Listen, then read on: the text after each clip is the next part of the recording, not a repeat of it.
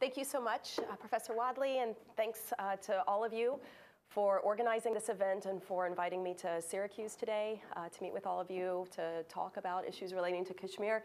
It's so impressive to see that Syracuse has such a critical mass of students and faculty, former students, who are doing such meaningful and engaged research and projects relating to contemporary issues in Kashmir. So it's really inspiring to be here, and I'm looking forward to our conversations today. My talk today is entitled Everyday Violence, Institutional Denial, and Struggles for Justice in Kashmir. I'll start with an opening anecdote. On International Human Rights Day in 2009, a mass demonstration was held at Jamia Masjid, the historic mosque located in the center of the town of Shopian in Kashmir Valley in the Indian-occupied region of the contested Himalayan border zone between India and Pakistan. Abdul Rashid Dalal, the president of a local community organization known as the Majlis-e-Mushwarat, stood in the arched doorway at the top of the mosque stairs wearing a long gray Kashmiri woolen farran and scarf. Speaking through a microphone, he addressed hundreds of Kashmiri boys and men crowded in the streets and sidewalks below, who listened to his speech with rapt attention in the freezing December rain. Like the other speakers on Human Rights Day, Dalal spoke about the unresolved crime that had shaped every aspect of life in the town for the past 6 months, the rape and murder of 2 Shopian women during the previous summer. Kashmiris across Kashmir Valley, widely believing state security forces to be responsible for the crime, had launched massive protests against the state's refusal to adequately investigate the crime and to bring the perpetrators to justice. Invoking on this day the language of human rights, President Dalal framed the crimes of Shopian as a moral affront to humanity and issued a powerful moral indictment of the Indian state. How do they hold their heads high before the world community, he asked in elegant rhetorical Urdu, speaking about the Indian state. I say their heads should hang in shame. The crowd responded emphatically in unison, shame, shame. They're trying to create illusions in our eyes so that the issue leaves our minds, but we have to demonstrate that unless the culprits are brought to book, we will not rest or lie low. Dalal then addressed the Indian state directly. We told them that we have thousands of doubts and reservations against you. We have seen how you have functioned all along. Your job is to suppress facts, to keep people busy for a while, for a long while, until people's passions cool down, until they get busy with their livelihoods and forget in the process that anything has happened at all. He paused gravely. Hold your heads in shame, he admonished the state, because your legal system only manages to cover up such cases, but not provide justice. The Majlis is only one of a series of significant local justice-seeking initiatives that have emerged at the community level in recent years in the context of the ongoing popular resistance movement against Indian state authority in Kashmir Valley. So in my talk today, I'm going to focus on some of these communities of local actors that have been operating quite powerfully across the recent period of protest and rebellion in Kashmir Valley, particularly from 2008 to 2011. These justice-seeking communities are doing the very important work of challenging the political order by claiming popular legitimacy and jurisdictional authority to produce legal claims as well as political demands in the name of law and justice. In the process of doing so, they are articulating and negotiating new forms of local justice that are inflected by local histories of protest and struggle, and they're formed through engagements with other actors within the locale, but also transnational actors beyond it. The talk today is part of a larger ethnographic anthropological research project that I've been carrying out across the last 4 or 5 years with my colleague Bruce Hoffman, who's a criminologist at Ohio University.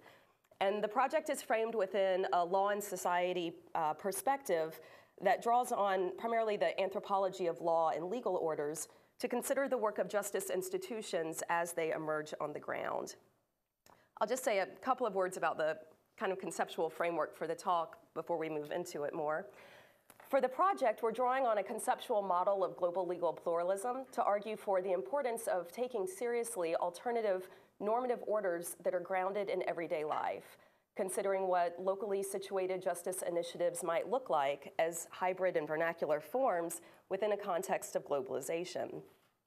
So the project builds on the work in particular of legal scholar Paul Schiff-Behrman, who offers what he calls a cosmopolitan pluralist model of jurisdiction.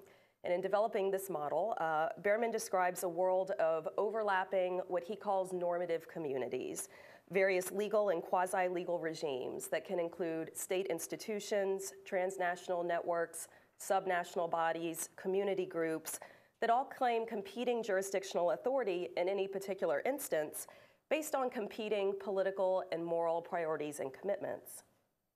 So when Behrman writes about jurisdiction and the way that I use the concept of jurisdiction in this talk, he's writing about the circumstances under which a juridical body can assert authority to adjudicate or apply its legal norms to a dispute.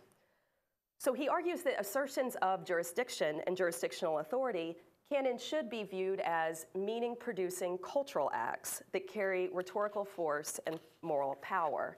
These claims about the law are not only about the law, but they're also about the moral and the political. So in this way, contestations over jurisdictional authority, the kind that we see increasingly emerging in Kashmir, are also contestations over community membership and belonging, borders and boundaries, citizenship and statehood, and self-identification. So this model is instructive, especially in this attention to the generative potency of jurisdictional claims. And it's important to emphasize that such jurisdictional claims not only challenge and counter the state, but also produce alternative visions about the future. This is especially important when we're looking at how justice initiatives specifically emerge under conditions of conflict and contestation.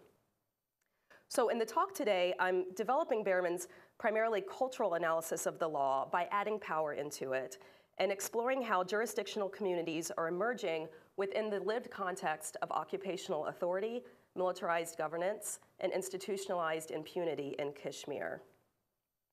And I'll particularly then be talking about how these local communities are engaging with international justice institutions and initiatives in their everyday lives as they negotiate different justice-seeking pathways, as they establish linkages, for example, with transnational groups, or as they call for public trials to challenge state authority. Okay? So I'll get into this further then by talking a little bit about the context of militarization in Kashmir and situating in particular the Shopian case within that of 2009. That's the focus of my talk today. And then I will ethnographically discuss some of these different justice-seeking community groups, focusing on youth street protesters, Kashmiri Bar Association, human rights lawyers, civil society activists, and village elders, that each differ in how they define and assert their jurisdictional authority, how they frame their jurisdictional appeals, and how they enact their jurisdictional practice. The Shopian crime and cover-up that I'm going to be talking about today, and that our film later is going to be focusing on as well, is not an isolated incident, but rather the most recent in a long history of state-sponsored violence, including gendered violence, that has occurred in and through conditions of militarization in Kashmir Valley, especially over the last 20 to 25 years.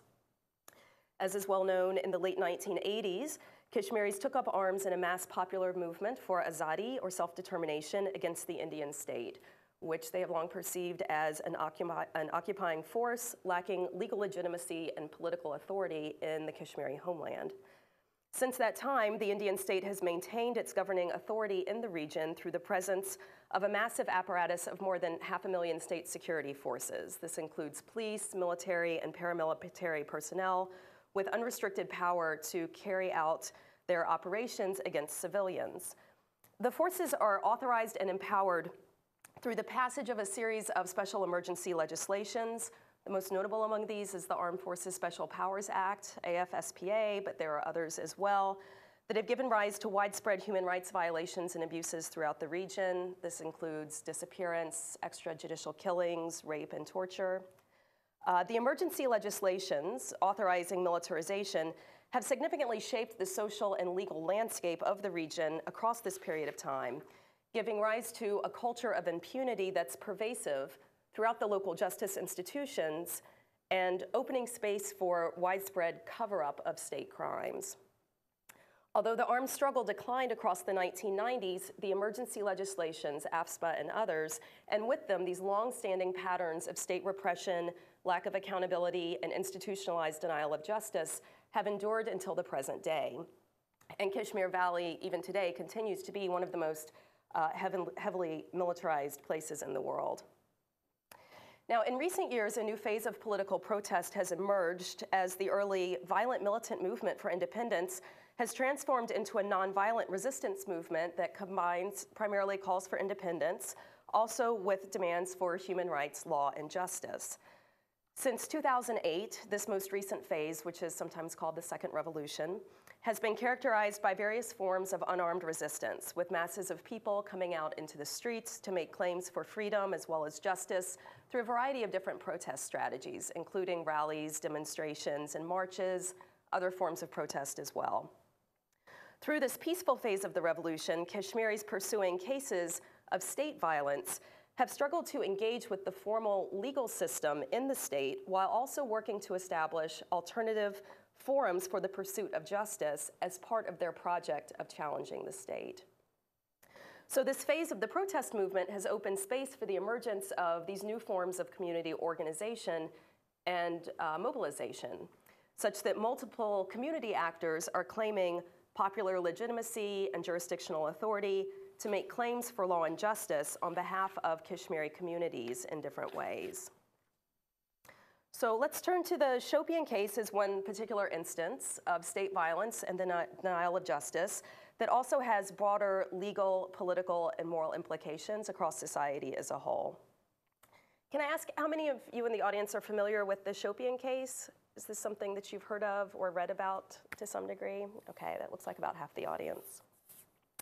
On the morning of May 30th, 2009, the bodies of two young Kashmiri women who were sisters-in-law named Asiya and Nilafar were discovered in a shallow riverbed in a very highly militarized area located within immediate view of 4 separate security camps on the periphery of the town of Shopian.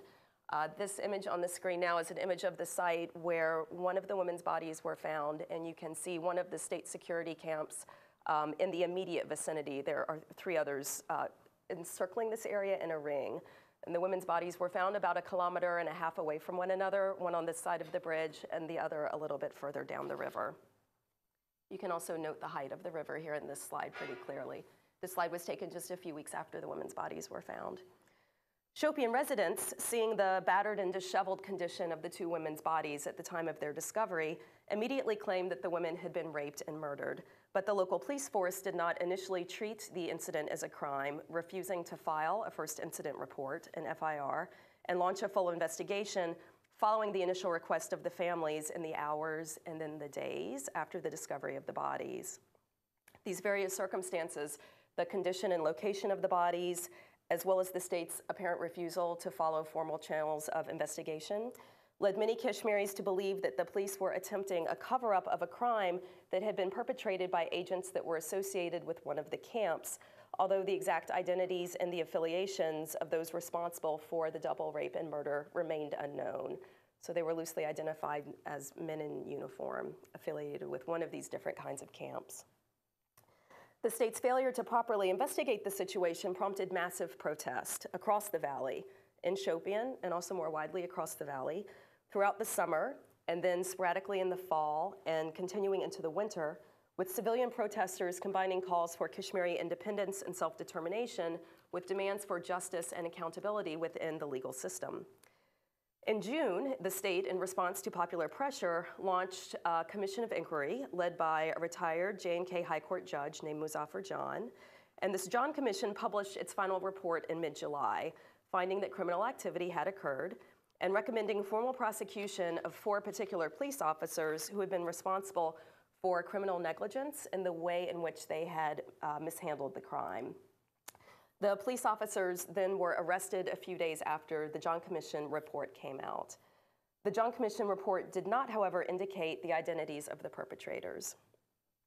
In September, the J&K state government handed the case over to the Delhi-based Central Bureau of Investigation, the CBI, which is India's premier investigatory body, Delhi-based, for further investigation. And in December of 2009, after about 4 months of investigation, the CBI completed its work and submitted its report to the J&K High Court, finding that the 2 women had not been raped and had not been murdered, but rather had died due to accidental drowning. Now, the CBI report itself is a fascinating document, and it focuses through its language and through its framing of the crimes, it focuses on three different objectives. First, it goes through a process of dismissing and discrediting the accumulated body of evidence, forensic evidence and eyewitness evidence that had been collected during the prior stages of investigation. It dismisses and discredits that. Second, it discredits the existing body of local knowledge or popular knowledge about the crimes and how they had occurred, stories about what had happened to the women. And third, it criminalizes community members who had been making claims against the state on behalf of the victims' families. The CBI report is, in essence, a charge sheet, a 50-page charge sheet that brings formal criminal charges, primarily criminal conspiracy, but other kinds of charges against 13 local community members, including doctors, local lawyers, and family members of the victims. So through pursuing these objectives, the CBI report draws on the authority of the central government to coercively deny any kinds of alternative understandings of the nature of the violence against the two female victims, and it also silences any public efforts to make claims against the state in this case. So the CBI report, when it was released in December, effectively closed the door on possibilities for legal justice. So what I'd like to do now is turn to a kind of overview of four different normative communities, or what I'm calling jurisdictional communities, that emerged to challenge the state's jurisdictional authority in this case, and that offered alternative kinds of understandings of the nature of the crime. I'm going to start then with youth street protesters, then turn to Kashmir Bar Association lawyers, civil society members, and a group of village elders called the Majlis. The first jurisdictional community, can you all read the slide? The first jurisdictional community then that I'll look at is youth street protesters.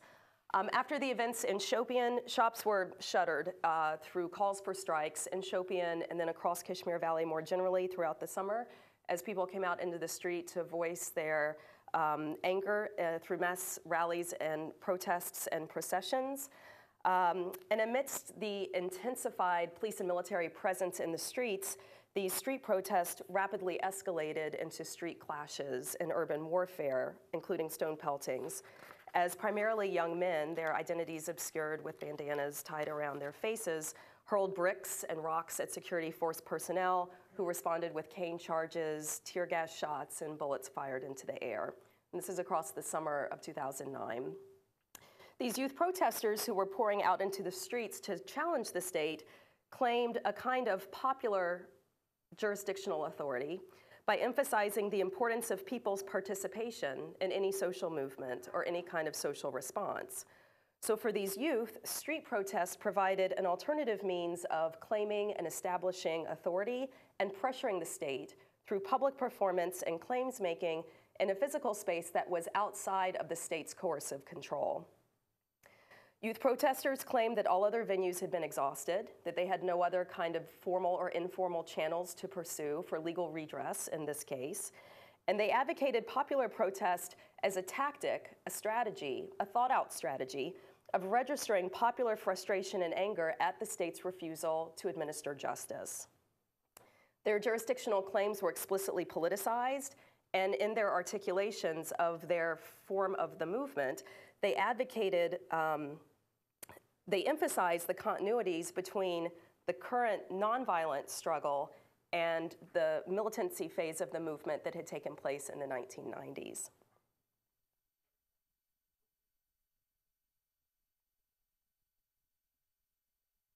Okay. The second jurisdictional community then that mobilized in response to the Shopian case is the Kashmir Bar Association. This is the professional association of lawyers in Kashmir. And they organized their mobilizations in response in different kinds of venues, including the courtrooms as well as the streets. In the days following the Shopian crimes in June and July, the Kashmir Bar Association launched their own independent inquiries into the circumstances surrounding the women's disappearances and their deaths, focusing on public knowledge about what had transpired. So what this actually meant was that in the weeks following the crimes, the Bar Association lawyers pursued independent inquiries that they took it upon themselves to carry out. And this was very challenging for them because of the highly charged atmosphere in the capital city and in Shopian as well.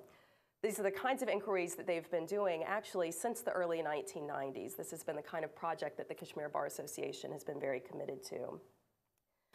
In addition to carrying out these independent inquiries, they also engaged in public action through street protest in Srinagar city, calling for public trials that would be modeled on formal legal proceedings to establish alternative jurisdictional arenas for the adjudication of rights claims.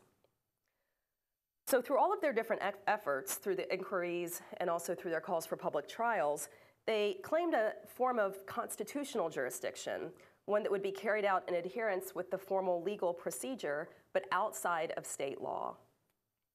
The KBA consistently framed Shopian as an institutionalized denial of justice, a human rights violation, this is the kind of language that they used, and even a crime against humanity, situated within the larger context of legal exceptionalism. They continually drew attention to AFSPA and other emergency laws and institutionalized impunity in Kashmir. So through these kinds of framings, they established space for an alternative jurisdiction of justice, one that would adhere in form and procedure to the established criminal law of the land, but that would operate outside of the realm of state authority and military control. They were still interested in using forms of law as it is known, but they were interested in pursuing forms of law that would operate outside of realms of state coercion. Their framing of law in this context carried significant political implications, right? When they're talking about the law, they're also making larger political commentaries as they situated the Shopian event within the larger context of contestations and even warfare over sovereignty and self-determination in the state. Okay.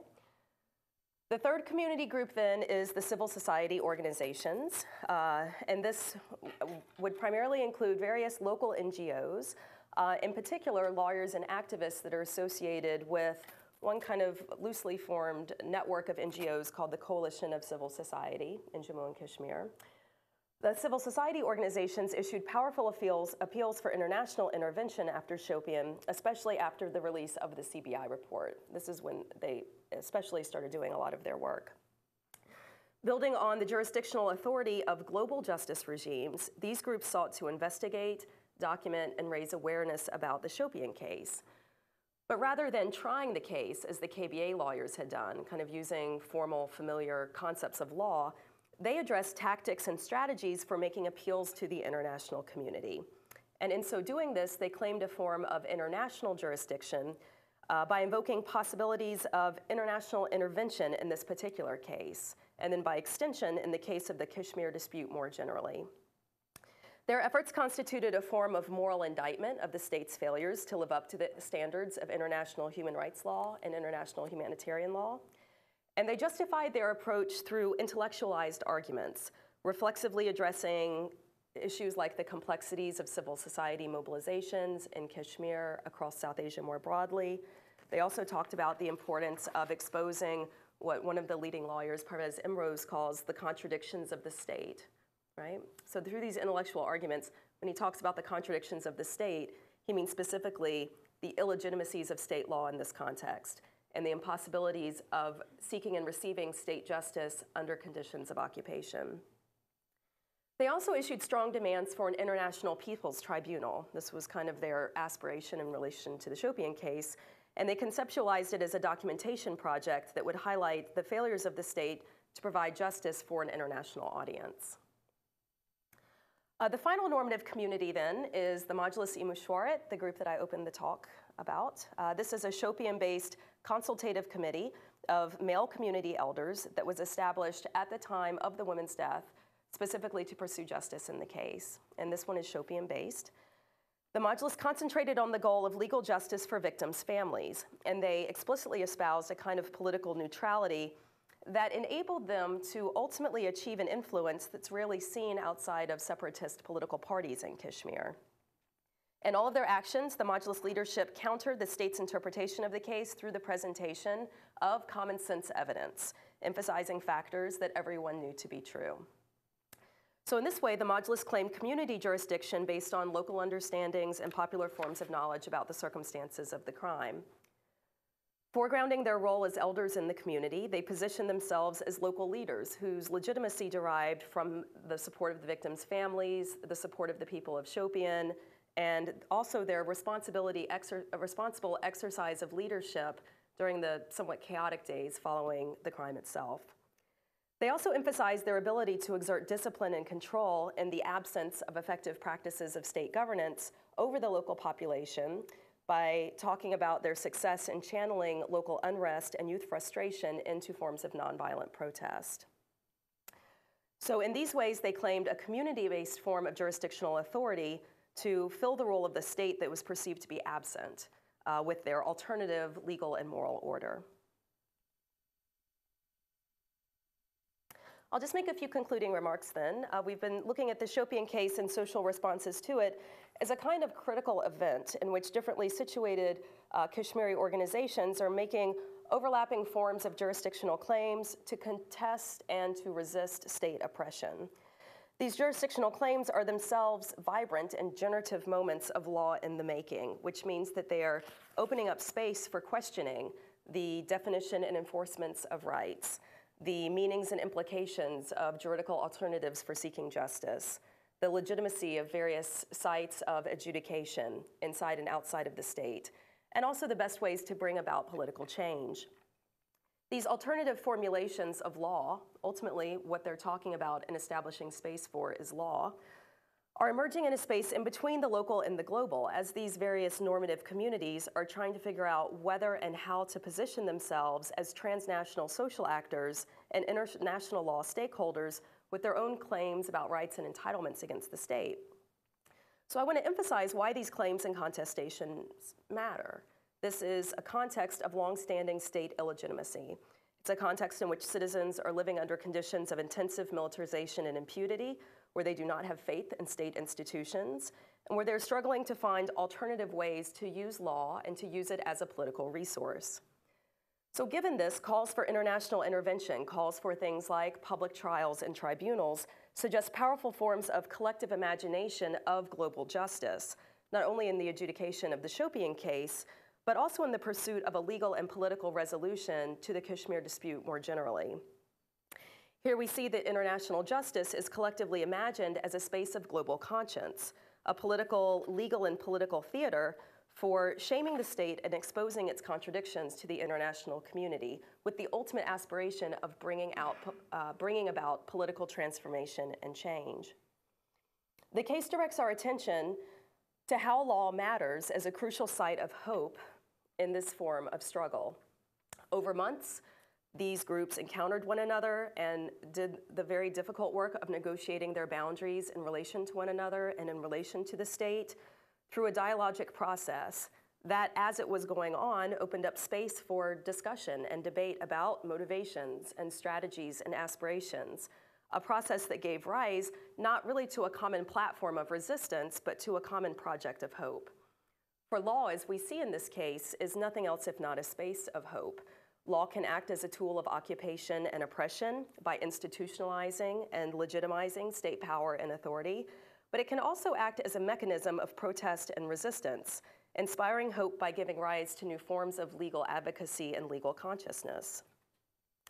So if, as Paul Schiff-Behrman reminds us, jurisdiction refers to the ability to speak as a community, then these various normative communities may assert their jurisdictional power by seizing the language of law and justice and articulating potentially powerful alternative moral and political visions of future worlds.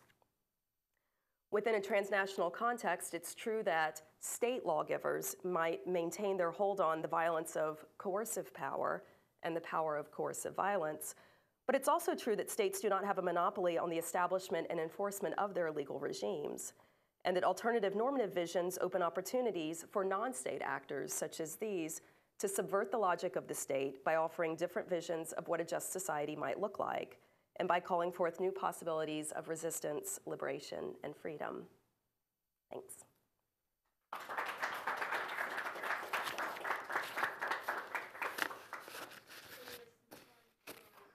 Conversation and questions on the subject.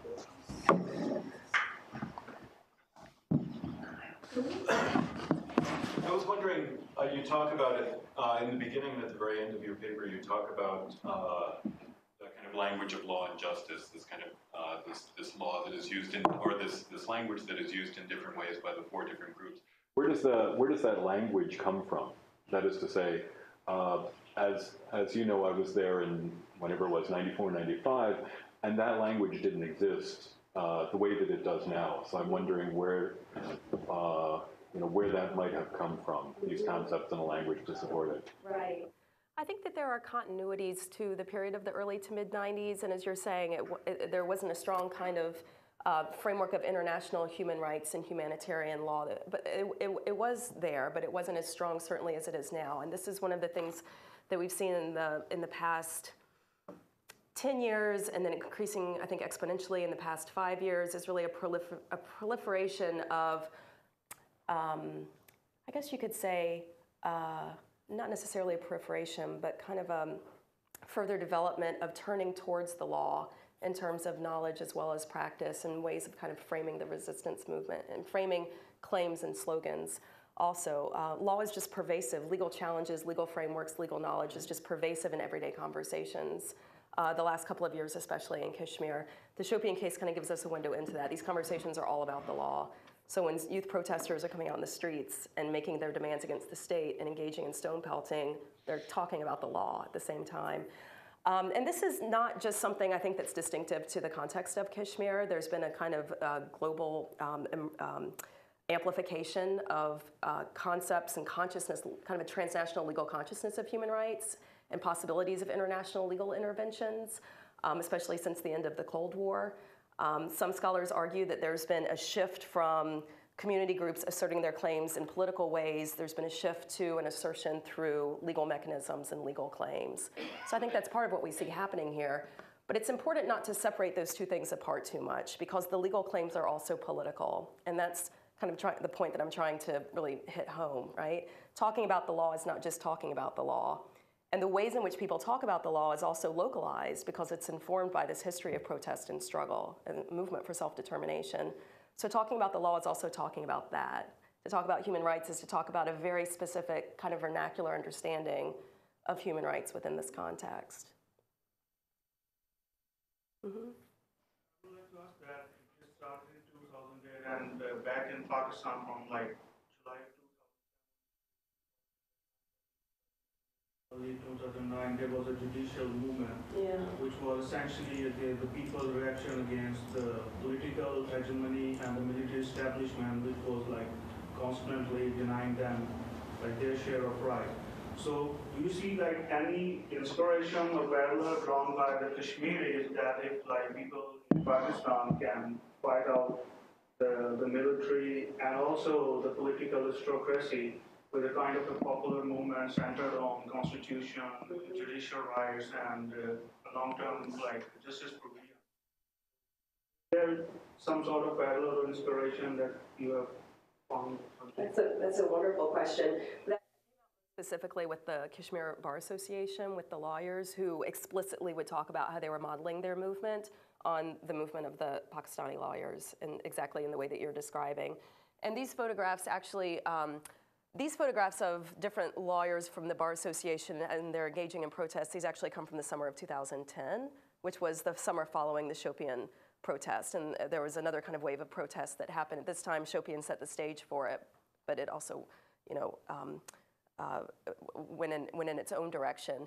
And in this phase of the lawyers' movement, they were very, very much drawing inspiration and modeling what they were doing on that, talking about different kinds of strategies and tactics. I mean, these things come up in very specific ways as people sit around in groups and say, should we call a strike, right? Should the lawyers call a strike, and what should the parameters of that strike be?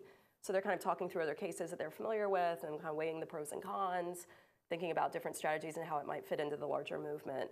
So yeah, discussions of the lawyers were very present there.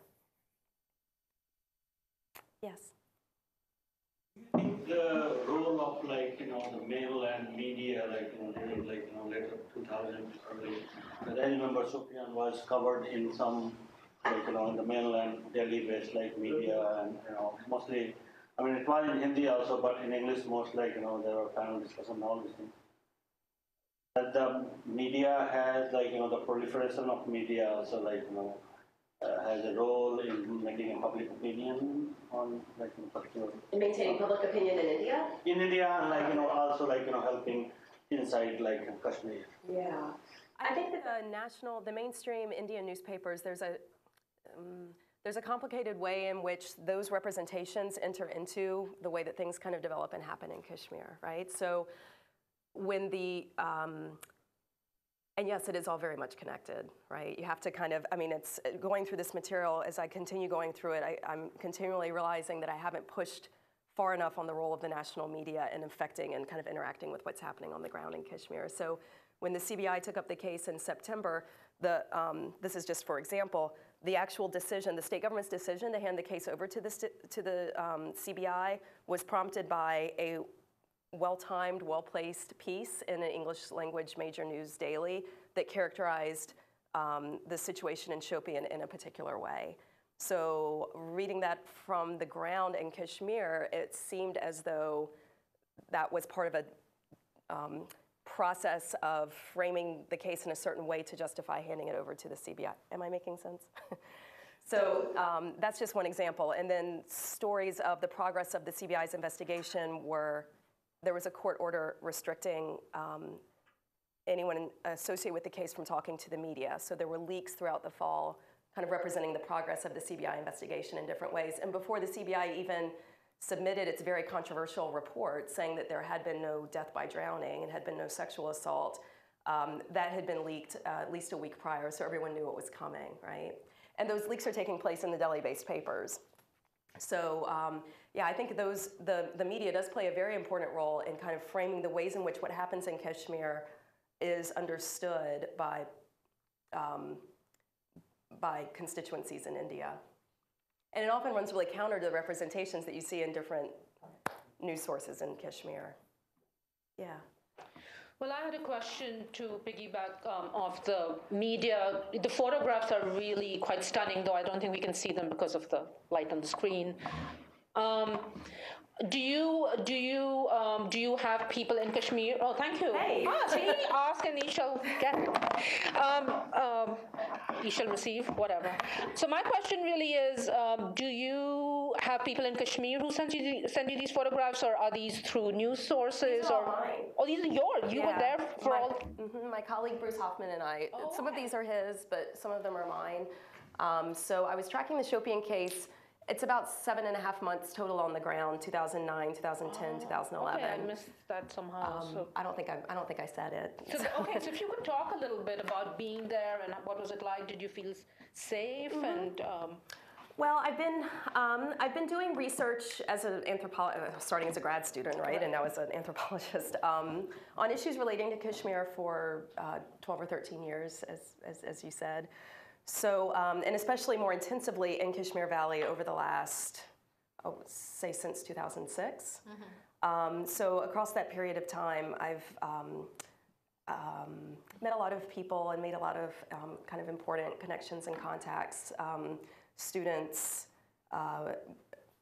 people working with different NGOs, members of these different community organizations, right, that have been very kind of supportive and that have made it possible for me to do this kind of research there, because when I'm there, I'm kind of there by myself as a researcher.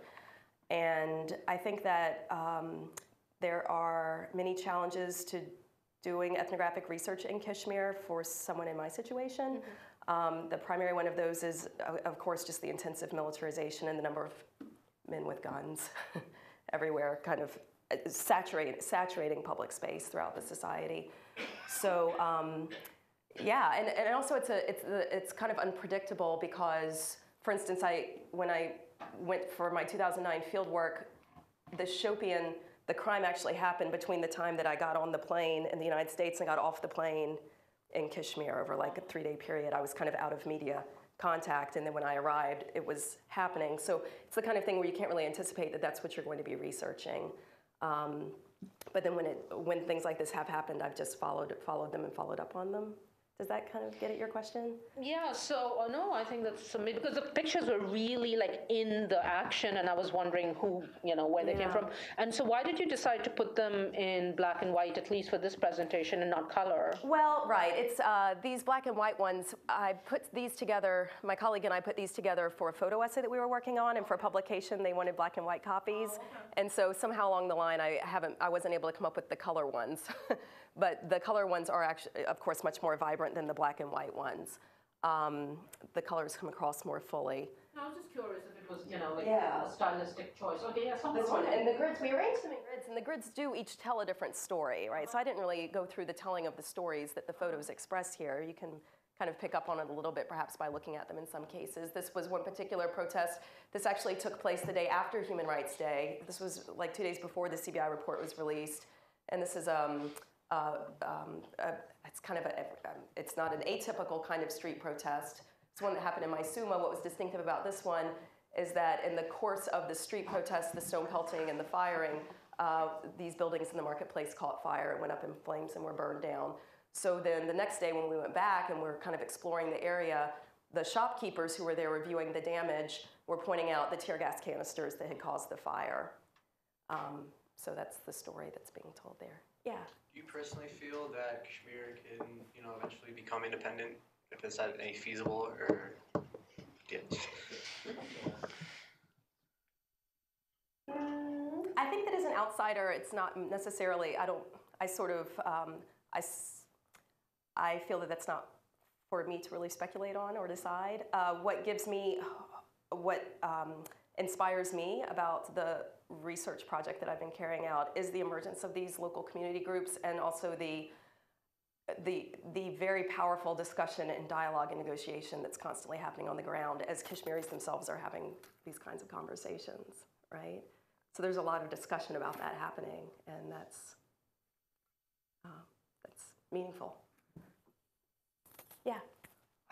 I'm going to take this in a slightly different direction because I'm just compelled by this. I just finished doing a small research project on the Fatah region in Pakistan. So for those of you who don't know, the federally administrated tribal areas of Pakistan, which are on the Afghani border, do not follow any of the legal constructions of the Pakistani Constitution. In fact, the Pakistani Constitution says none of our laws are effective here, and you're under the control of a political agent who is your only source of power, unless it's the president of the country.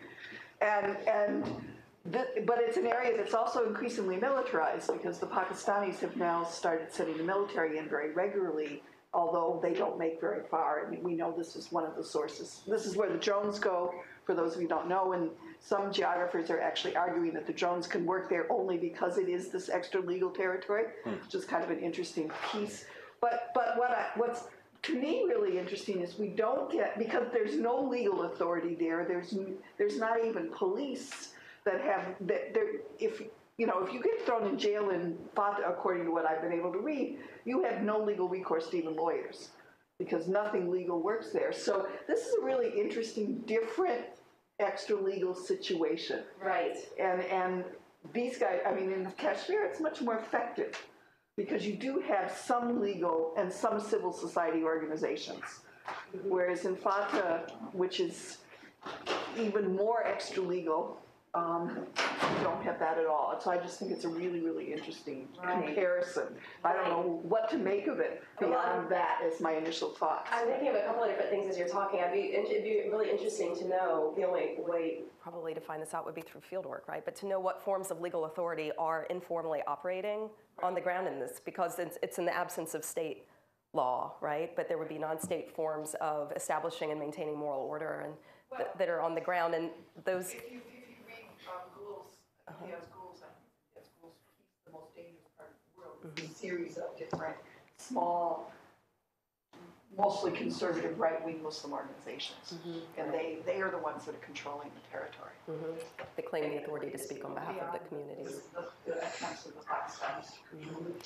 And I think also what you're pointing at, what you're getting to, is that this is part of what is so contradictory and kind of paradoxical in a way, or what is distinctive about the situation here in the Valley, is that there is a facade of the law, right? The court system does exist. It is functioning. There's a lower court complex and a high court complex.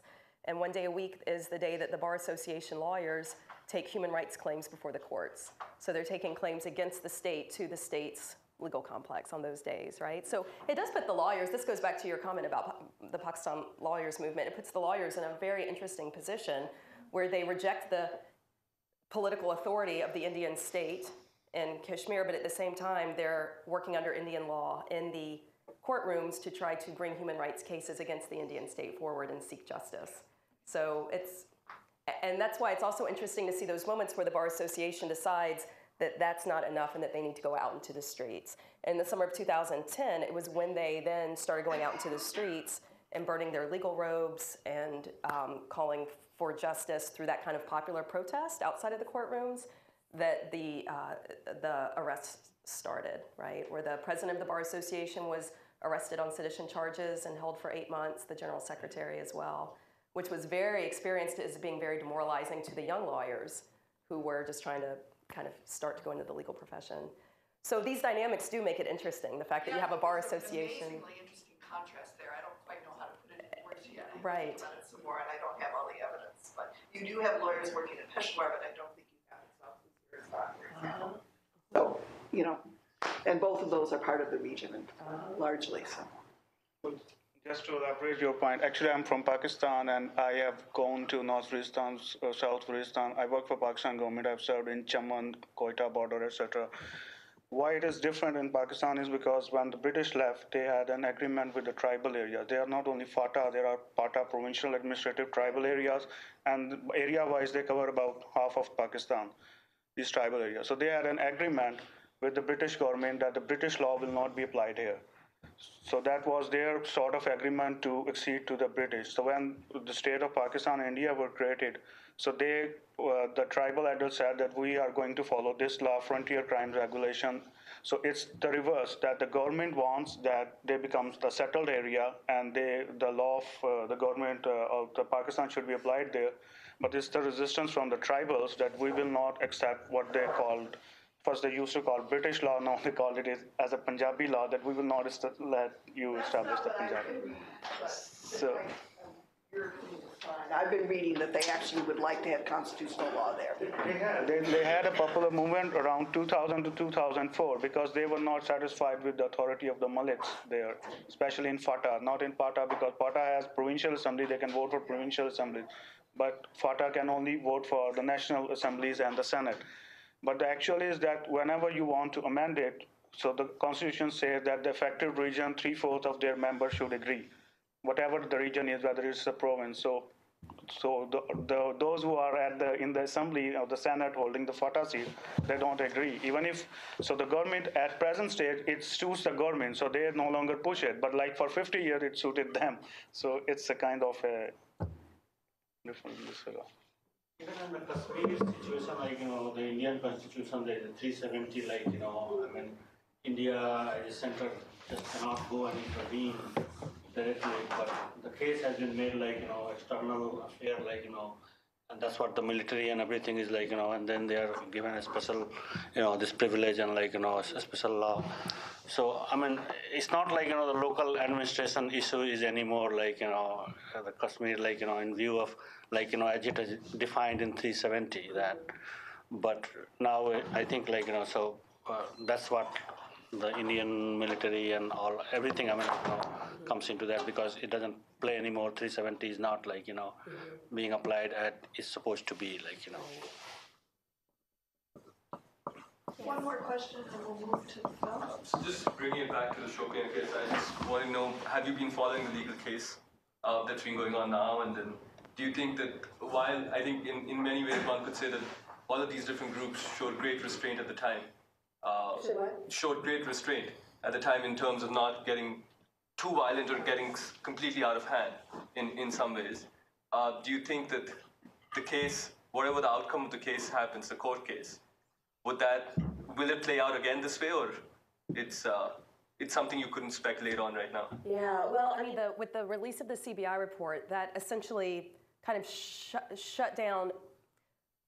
That was essentially, closing the door on possibilities for legal justice. There's nowhere to go from that. But so what's been happening in the court system throughout 2000, since the CBI report came out in December of 2009, so the charges that were brought against the 13 Kashmiris, those are still going through the court system, right? And I don't think any of those, I'm not sure, but at least some of those are still going on.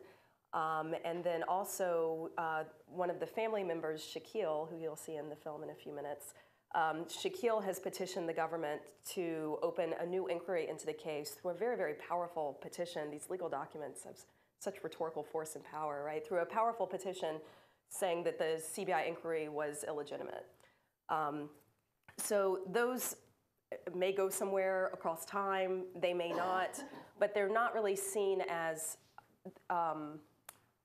I don't really think that they will open up a new kind of investigation into the Shopian case, right? Because the CBI report is is very powerful and very definitive. So at this point, the kind of possibilities for adjudication are happening in these extra state forums, you know? I don't necessarily think that any future developments in the Shopian case will cause a massive kind of uprising, which is kind of what you were asking. I think that though the kind of implication of it is that it was, you know, the way that many people expressed it was that it was not surprising that they hadn't gotten justice in this case, but that they had kind of been viewing it as a litmus test because it was a case that wasn't really related to the militancy at all. It was seen as an everyday crime by state actors. And so if the state couldn't even deliver justice in this kind of case, then what hope was there for any justice in any kind of case? So I do think it had a very demoralizing effect and then kind of forced a lot of groups to kind of recalibrate their understanding of what the possibilities were. And then that will feed into other kinds of episodes in the future. And I think I'll stop there. Thank you so much.